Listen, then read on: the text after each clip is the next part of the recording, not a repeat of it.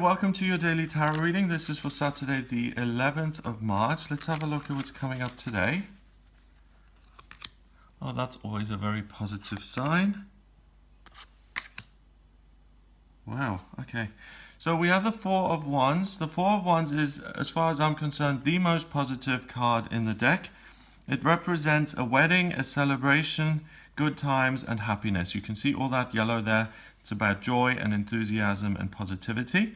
These two people have just got married, so they're celebrating. Everyone else in the town is celebrating along with them.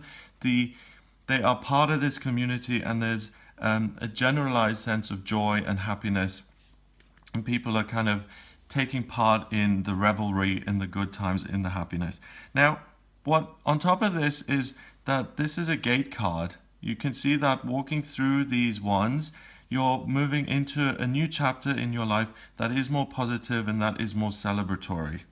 Also, if you look at this in the sense of it being a digital clock, it says 11:11. It's about a new start. It's about an important new beginning.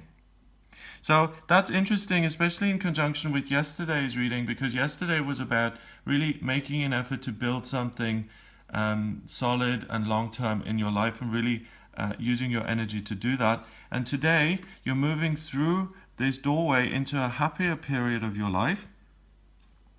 And that takes me to the Five of Pentacles in reverse, which says that this is a period of your life that is much easier than it has been so far.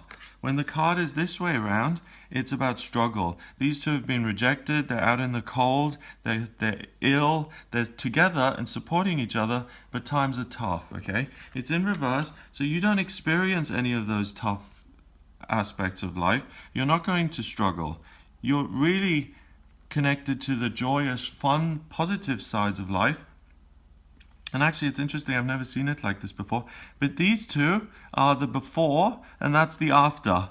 Okay? Or this is the same couple.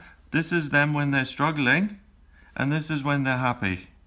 So this is what you're aligned with today. There's a real sense of joy and enthusiasm and celebration, and hardship is nowhere to be seen. You're not going to find this day particularly difficult.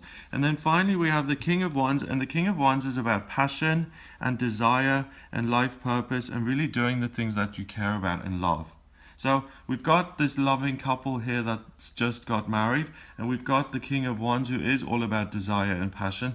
So it's a great day for romance and love, and there's not going to be a particularly difficult time here between the two of you. You're going to have a good time. You know, even if this card was this way around, it would still be a day of love and romance, because regardless of how hard things are for them, they're still together.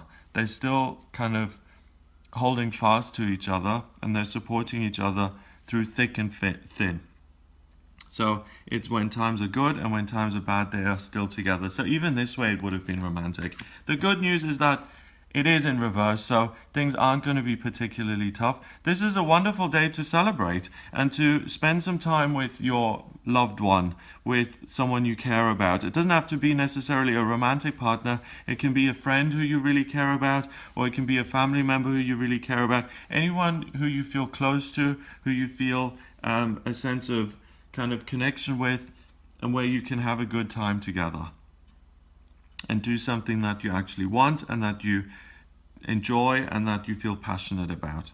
So really important. It is a Saturday as well, so most people on a Saturday don't have to work. If you have the time and the resources to get out and do something fun, then do it. It's, you know, life is short. These days do come along once in a while, but when they do come along, it's really important to make the most of them and to do something with them and to actually enjoy yourself and have a good time. So go to a theme park or go to a museum or go bumper karting or whatever it is that you enjoy, and really, really have a good time and just make the most of it and have a fabulous, enjoyable day. Number-wise, we've got 4 and 5 is 9 and 1 is 10. 10 reduces to 1 in numerology, and 1 is about new beginnings and being a leader and pioneering things and doing things off your own back. So if you want to have a great time, you've got to plan it. You've got to actually go out and leave the house and do something that you enjoy. And that's all you need to do. The rest is being provided to you by the universe, and if you show up, it's very likely that you're going to have a wonderful, fabulous experience on this day.